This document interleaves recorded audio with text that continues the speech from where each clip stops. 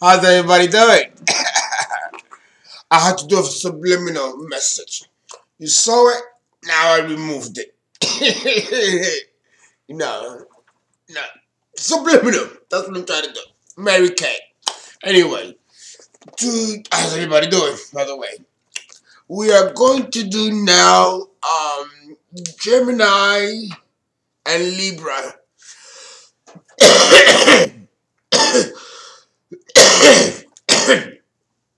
I was smoking a little joint. That's why I'm coughing. Because they went down the wrong windpipe. But anyway, this is for Lavon Crossley. This is for you. So I'm doing compatibility of sign Libra and Gemini. Cardinal air and mutable air.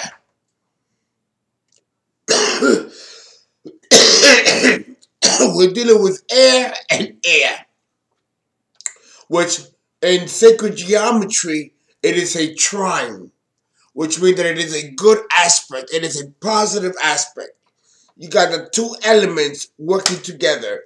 We call that a trine, and that's 120 degrees versus an elemental square, which is 90 degrees, which is usually two conflicting elements, which marks then the incompatibility of signs. But in this case, we're dealing with compatibility. We're dealing with air. Now, you know how we do. We are going to begin with nature. Where do we find this combination in nature? Well, you heard me describe the Leo, which is the sun, and you've heard me describe Libra, our ozone layer, as one example. I can use other examples of nature.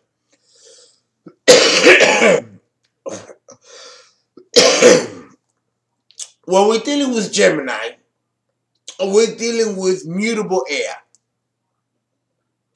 So, in that respect, we have to ascribe Gemini, when it comes to a reference in nature, to weather patterns. Gemini rules weather patterns. One day is 70 degrees, one day is 50. One day it's below zero, one day there's hailstorms falling. One day is sunny, the next day is snowing. We don't know the times from the seasons. That's Gemini, mutable air. We don't know what season we're in because due to climate change, we don't know if we're in spring, summer, winter, or fall. They're all kind of blending. It says in the Bible, when the Son of Man cometh, man shall not know the times from the seasons. That's creepy, because that's happening now. That's happening now. We don't know the time from the seasons. The other day it was 70 degrees and then it jumped to fucking 40 degrees. How does that happen? That never happened in my lifetime until now. Our atmosphere is in trouble, folks. So Gemini represents mutable air, which symbolizes our weather patterns, our electromagnetic grid on the earth, micro changes in air density, radio waves, sound waves, and all other kinds of vibrational frequencies that have our human awareness and those that are not. Those that animals can hear and sense, or insects. You know, when there's an earthquake, when all of a sudden you see ants and worms coming out of the ground. They've done studies on this. And then 2 or 3 days later, there's a major earthquake. Well, the worms and the ants already knew it, which is why they were coming up to the surface. See, nature has a way of telling you what's going on. We're the ones that are not paying attention. Thank God for anthropologists, because we are the record keepers. And we write these things down. It's such a Virgo job, isn't it? Well, again, we have to ascribe Gemini to fluctuating or changing weather patterns, or also the changing of the seasons. Winter, spring, summer, fall. because there's a different atmosphere with every season and a different change in the topography of nature. So that's Gemini, mutable air. So how do we ascribe this to the human personality and ego? Well, Gemini's changeable moods and behaviors. So, I mean, that was easy. That's a no-brainer. So what would Libra be ascribed to in nature? It won't be the ozone layer in this respect, because the ozone layer protects us from the sun. So when we did Leo, Libra, that was appropriate. Now we gotta use another example of nature ascribed to Libra that is not of that model. And that would be then the actual seasons themselves. Winter is ruled by Capricorn, a cardinal sign. Spring, Aries, a cardinal sign. Summer, which is Cancer, a cardinal sign. And then fall, which is Libra, a cardinal sign. And the highest of all the cardinal signs, the intellect of God himself. Libra represents that. So therefore, she's the highest of the cardinal signs. Even though Capricorn is in the sacred geometry and alchemy points north. And it is the pentagram or the Star of David. No, actually the Star of Solomon, because David is 6-pointed star. The Seal of Solomon is 5-pointed star. It is the sign of the magician and well, you know, witchcraft and, you know, Wicca, whatever you want to call it, magic, you know, that I wear. The name of Yahweh or Jehovah, you know. But of course, this symbol is far older in antiquity than the Hellenistic period in which it was ascribed then to the Israelite God of Jehovah or Yahweh. This symbol is far older than that. Far older than that. So in that respect, Libra represents the changing. It represents the seasons themselves, while Gemini represents the changing of the seasons. Are we clear? So, they're almost inseparable, because a change in the season will require a change in the topography, temperature, and atmosphere of the planet, which is Gemini. So they're kind of interlocked. This is why we consider Libra and Gemini compatibility of signs. They work well together. They do.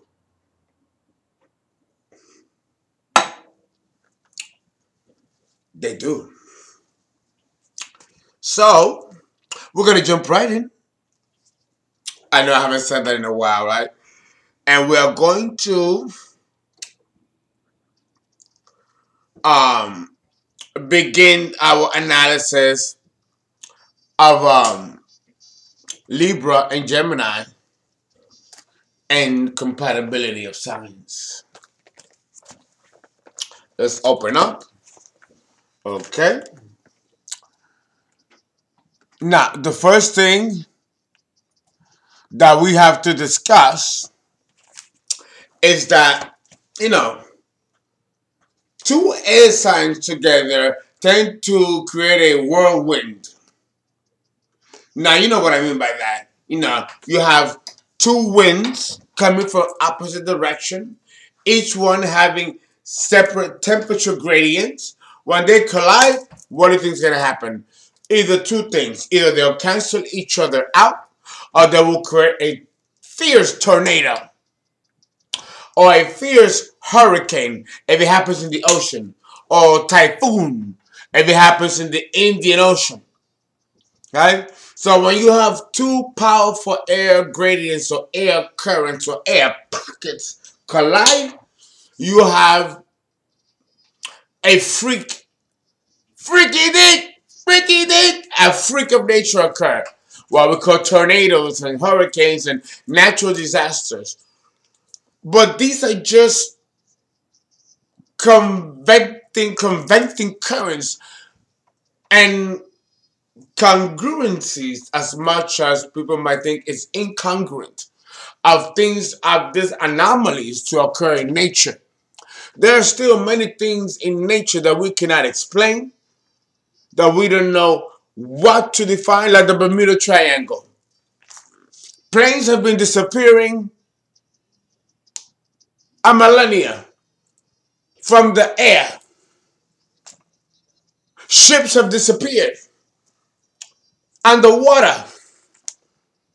Strange anomalies occur in certain islands that are near the Bermuda Triangle, like the Bahamas and Puerto Rico, which happens to be one of the points of the triangle. And I've been to Puerto Rico, and there's some strange stuff that go on there. And I've seen extraterrestrials. You know, we have one of the biggest radio telescopes in the world in Puerto Rico, pointing to God knows what, and what's reporting back to us. Okay, so understand that these are complexities and mysteries of nature, which Gemini represents. But so does nature. So does nature. Many people really don't know why we have the seasons. People don't realize that the reason that we have the seasons is because our Earth is tilted 23.5 degrees. Our Earth is not like 180 or 0. It's tilted. And that tilt of our planet is what creates the seasons. I have people to know that. So it is the physical anomaly of our planet that's tilted a certain way that defines our atmosphere and therefore our survival.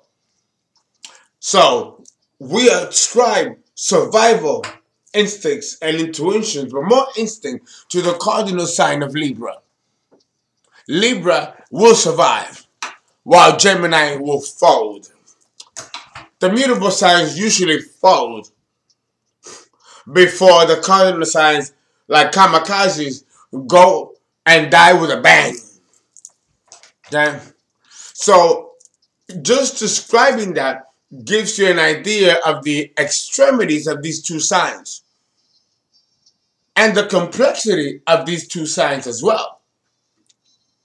So even though they fall under the compatibility of signs, don't get it twisted. There's still much complexity and much to be desired, both intellectually and to the imagination, when it comes to these two combinations. Like Leo and Libra, Libra and Gemini are also two institutions of their own right. And one won't respond to the other, even though they both can have a mutual understanding of each other or of the situation at hand. Both of them can have a mutual commonality about them, but not necessarily be in agreement with each other.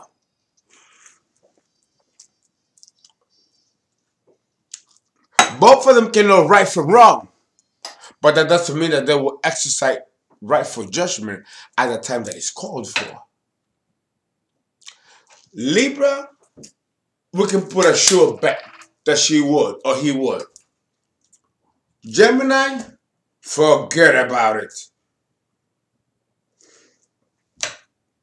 And I love Gemini, but come on, it's ruled by Mercury. And Mercury is changeable, and so is Gemini. So the inconsistency, you know, it's like when you see a cloud in a night, midsummer afternoon, and then that cloud disappears out of the blue, and all you see is blue, but you don't see the white cloud. And then all of a sudden you see it again. You know, that is how fickle our weather can be, and that's how fickle psychologically Gemini can be, whether they mean to or not. So, you know, compatibility of sign with this combination is really a misnomer, because it can go either way. And with this combination, more than any other combination, there are so many factors that now have to be put in the equation so that we can have a semblance of something that maybe we can use as a tool to predict. But when you're dealing with a combination with Gemini and Libra, both signs are highly complex. So, and they don't mind going through life without a roadmap or even defining what they are or where they're going. And if they're not gonna do that for themselves, how are they gonna do that for the partner? Especially when we're talking about Gemini, because at least with Libra will adapt to the partner and be all that she can be to mirror the expectations of the partner. She will be whatever the partner desires in a partner. Gemini is not gonna do that. Gemini is not gonna do that. She's gonna march to the beat of her own drum. Period. So, how would this work? And why would this be called compatibility of sign? Well, let's look at the modality. We have a cardinal and a mutable. That can work. We have a 120-degree trine because it's two airs. That's excellent. That can work. So far, the checkpoints is positive. The checkpoints is positive. So technically, there shouldn't be a problem for this to be a congruent and harmonious compatibility of signs. Here's the thing. The problem will not be so much Libra. It will be Gemini. Not that it is a problem, but Gemini is so complex. It is the sign of the twins. And depending on the age, the level of maturity, the sex, so many factors involved that there's no way to make a rightful judgment about how this combination will go.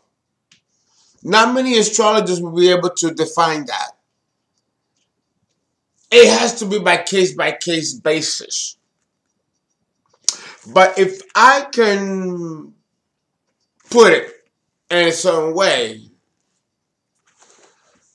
I will say that this relationship is fresh, invigorating, is edgy, fast moving and always changing. And if you are comfortable with this dynamic, this mode of coexisting, then that would be great. The question is, how long will it last? Will it be the same when you are in your 20s than you are in your 30s or 40s? Will other priorities take over? And how will you handle crisis? And will crisis change you or embitter you or traumatize you or stagnate you? See, this is a very delicate combination. And it's very easy for this combination to just, like when you're bowling, you throw the ball and it hits at it knocks out all the pins. It's very easy for this combination to be knocked out of its feet, either by enemies externally or from within. A lot is required of maturity, self-awareness, and a willingness for the idealist and the communicator to find a common or create a platform where they can meet a common ground. I will tell you that probably is not going to occur when you're below 30.